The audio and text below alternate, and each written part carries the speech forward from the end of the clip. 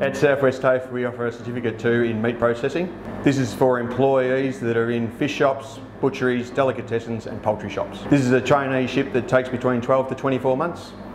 We also offer an apprenticeship in Certificate 3 in meat processing for retail butchers. The apprenticeship takes a maximum of 4 years. So both trainees and apprentices will learn apply hygiene and sanitation and also safe work policies in the workplace. Maintain personal equipment is probably the main one, making sausages, then we get along to value-added products and cutting steaks and displaying steaks.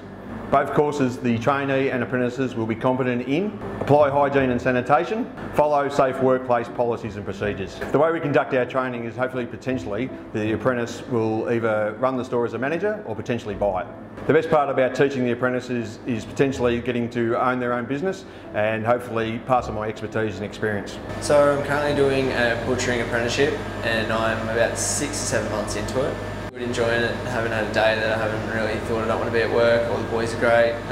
It's good to learn sort of something different to other people. You don't really hear of many people doing butchering apprenticeships. I feel like the fact that it's always so busy and you're always doing something, you're not just standing around waiting to do something. And when you're learning, like other apprenticeships, when you're learning, you're sort of standing there watching. This is more hands-on, you're actually doing it and learning at the same time instead of watching, so you sort of don't get bored of standing around.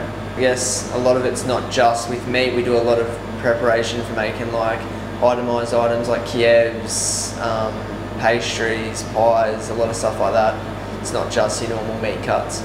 There's a lot of butcher shops around and like it's not like a trade that is everywhere. Everyone's sort of looking for butchers and it's a trade that's not going to die out. There's not a whole heap of butchers left in really the industry.